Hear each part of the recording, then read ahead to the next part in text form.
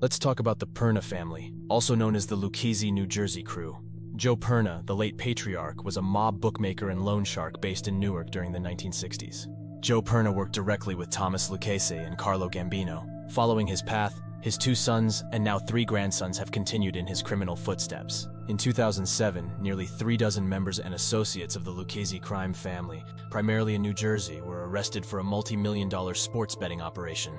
Indictments came in 2010, leading to significant results in June 8 years later, with 6 major defendants pleading guilty. Ralph V. Perna, described as a capo of the Lucchese organization, led its New Jersey operations. The Perna family spans 3 generations in organized crime. The investigation heavily relied on recordings, particularly from Joseph "Little Joe" Perna's car, revealing intricate details of the gambling business and discussions about mob activities. The operation, earning billions over 15 months, involved high-tech and traditional methods.